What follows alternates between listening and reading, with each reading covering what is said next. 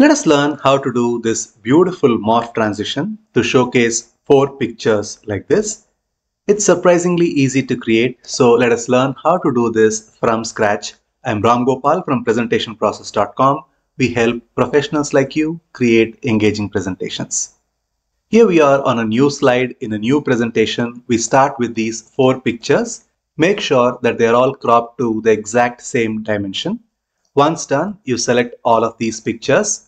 Go to picture format, go to crop to shape, and you can crop them to this shape here called rectangle rounded corners to give it a nice visual appeal. The next thing I'm going to do is to right click, go to format object, go to 3D rotation, go to presets, and the perspective preset I'm going to use is this one called as perspective contrasting right. I'm going to make them closer to each other. And as you do it, make sure that they are all aligned properly. Let me go to align middle and then distribute it horizontally. And then I'm going to place them somewhere over here. The next thing I'm going to do is to write my text to explain the first picture.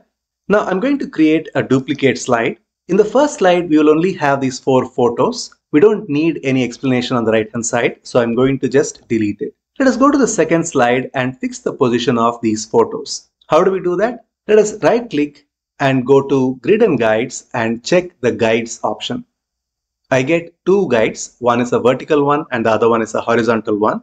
We are going to use both of them to fix the position of this photo.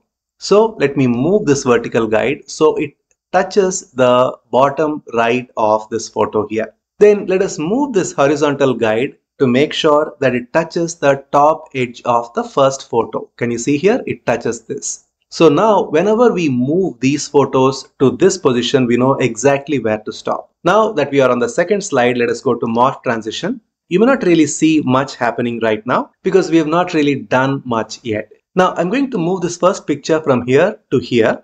Let us select this and move this over here. Let us go to the same 3D rotation that we used earlier when we applied the preset. You go to the preset and make this as 0 manually. And this is a very important thing.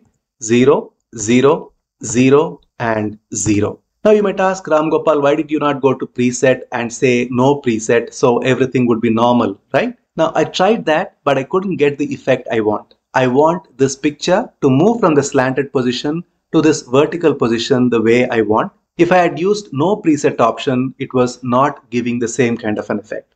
Let me show you what I mean by this. Let us go to morph transition, go to transitions and say morph transition. Did you see this? Let me go to the first slide so you can notice what I've done here. On a click, you can see that it beautifully moves from here to here in the vertical position. If you try the no preset option, you would notice that that doesn't really work. I highly recommend that you try it for yourself before you come to this particular technique. Now we have got the explanation for our first picture. Now let us right click and duplicate the slide. Let us fix this position for the picture. I'm going to add another vertical guide. So right click, go to grid and guides and say add vertical guide and place this either to the left or to the right of the picture so we know exactly where to stop. I'm going to place this somewhere to the left so the guide touches the left edge of the picture. Now, since we are moving from the first explanation to the second explanation, we are going to make a few changes. First, we are going to make the change to the title, and then I'm going to move this out of the scene. So let us zoom out a little bit like this, and then use the shift button. While holding the shift button, move it outside the slide area, and then manually go to X rotation and add 180 degrees. So it flips from here to here. Then we are going to move these 3 photos to the position where this photo was earlier. So I'm going to use my right arrow key and stop it exactly where this photo touches the vertical guide here. Now let us go to the slideshow. When I go to the first one, you can see that I showcase the first photo like this. Then on the next click, you can see that this one goes away, flipped out, and the title changes to the next one and the explanation is corresponding to that. And our photos have moved from where they were to the next position, ready to be showcased in the next click. Now I'm going to move this photo to this position so this showcases the second photo. So let us select this. As we did earlier, 0, 0, 0 and 0 for everything. and then we know exactly where it needs to go. So we are going to make sure that the left edge of the photo touches this vertical guide. Beautiful. Then there is one more thing that requires to be done, and that is we need to move these two photos to be in line. So I'm going to use my right arrow key, and we know exactly where this needs to stop. So let me quickly summarize what I have done so far. First, we have these 4 photos placed to one side like this. We fix the position of where these photos are parked initially. Then we place the first photo in the proper position so we can highlight what this photo is about using this text. Then in the next slide, we did 3 things. First is we moved the first one out of the slide area and we added an X rotation of 180 degrees, and then moved the next photo to this place so we can talk about the second photo. And while this happened, we moved the other 2 photos to be in line for the next flip. Now let us go to the first slide and let us see what we have done here. This is how we explain the first one, and then observe the various things. First, this picture goes away with X rotation. The next photo comes in line and we have this explanation, and the next 2 photos are moved in line. So those are the things that we have done. Let us do this once again. Let us right click and duplicate slide. You know the routine. First, we are going to change this to subtitle 3 because we are going to explain the next photo. Naturally, this needs to move away from here to outside the slide area. So I'm going to hold the shift button down and move it out. I'm also going to add an X rotation of 180 degrees so it flips. Then let us move the next one by changing everything to 0. So we have everything in the vertical proper position, and then place it here because this is where we are going to position the photo for its explanation. And then let us move this to this place so the right edge touches the vertical guide. Then right click, duplicate slide, subtitle 4. We want this out of the scene.